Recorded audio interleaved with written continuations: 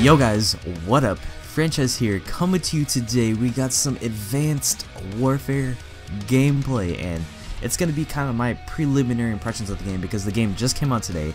I got it at midnight on Monday, November 3rd. I got the Day Zero edition, pre-ordered it through Xbox, which was my first time never going to a midnight release for Call of Duty in the last like 3 or 4 years, which is crazy, man. I normally always do that, but you know, I don't really like customer service at GameStop.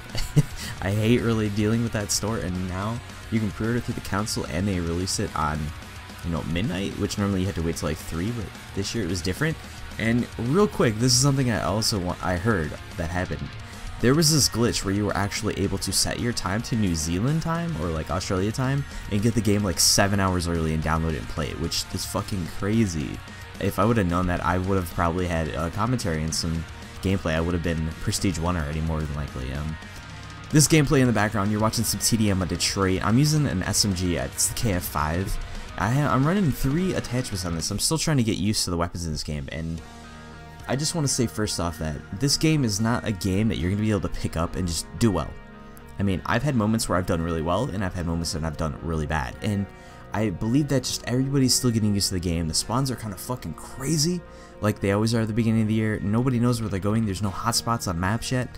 You know, over the next few weeks, that's going to start to happen, and you know, over the next few weeks, I'm going to get my real impression of the game, and I will post a more further commentary related to that. So stick around for that later sometime in the next few weeks. But Advanced Warfare, man, let's talk about some of the positives here, because I like to be a positive person.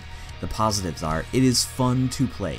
No matter how bad I'm doing, there's been some games, I've not been like super negative once. I've went under, you know, positive a few times, but most of the time I'm pretty positive, but just with a lot of deaths. It's hard to stay alive in this game, but nonetheless, the movement and mobility of everything is exactly what I thought it would be.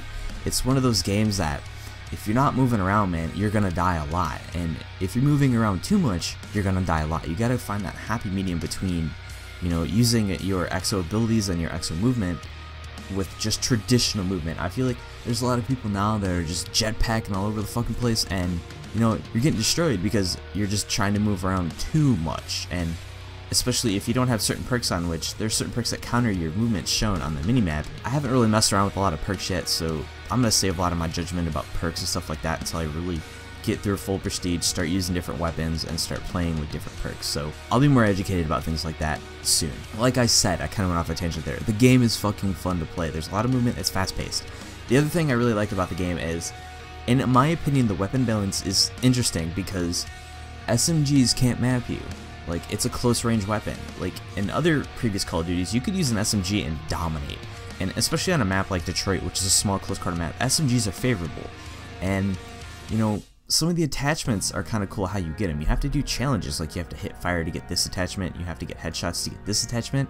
I really like having things to do to get weapons that's not the regular norm of just this many kills, you get this attachment after this amount of time. Like, you know, that stuff gets boring. I also really like the loot drops because it gives you a chance to get higher weapons or different crazy weird weapons based on the specs of regular weapons. I do thoroughly enjoy that, and I want to wrap that into also that I really do enjoy the maps of this game so far. There's only been like 1 or 2 maps that I've been questionable about, just because the spawns are kind of weird on some of the maps.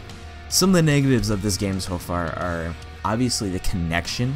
The first few weeks any Call of Duty game comes out is terrible. I've had moments where I've had amazing connection, like you might see me check my scoreboard a lot in this game. It's not because I'm checking my score. I'm actually checking the connection because this year you can actually see your ping, which is helpful to me. I can kind of see what's going on, but it's really frustrating knowing, you know, my badass internet connection is just, it's not really doing anything for me in this game, and that just goes to show you that I feel like, I don't know why companies still go PvP on next gen.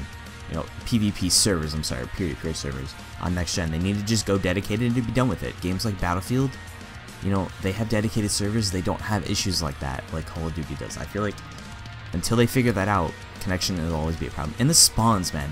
I've played a bunch of different game modes. I've played Hardpoint, where the spawns are perfect in Hardpoint. If you hold a hardpoint and you kill an enemy, they spawn on the other side of the map. It's symmetrical, that makes sense. TDM spawns are just fucking all over the place. You see me at one point spawn in here. I spawn in the line of sight of somebody getting shot. I spawn behind a teammate who's getting shot by an enemy and I died right away. Like, little things like that are kind of questionable. Also, the kill streaks in this game, from what I've used so far, have been honestly terrible. Do yourself a favor right now, until everybody figures out some score streaks, just run a UAV. Give yourself some extra points, run a UAV, you know, take off the grenades, take off the secondaries, because that stuff just doesn't really work too well right now. Or at least from my experience, it doesn't. But I hope you guys have enjoyed kind of my early impressions of the game. Like, the game is so much fun right now, but I don't want to say I'm in love with it because I want to see what happens over the next few weeks. I want prestige. I want to see what people start to exploit. And, you know, I just want to get more familiar with the game to give an honest, educated opinion of the game. But for right now, my very first impression is that the game is a lot of fun. But I hope you guys have enjoyed this commentary. Leave a like, it helps me grow, and I will be live streaming later on today after this video goes up, so keep a lookout for that on my Twitch. My Twitch is always in the description. But for now, guys, I'll talk to you later. I'm out. Peace.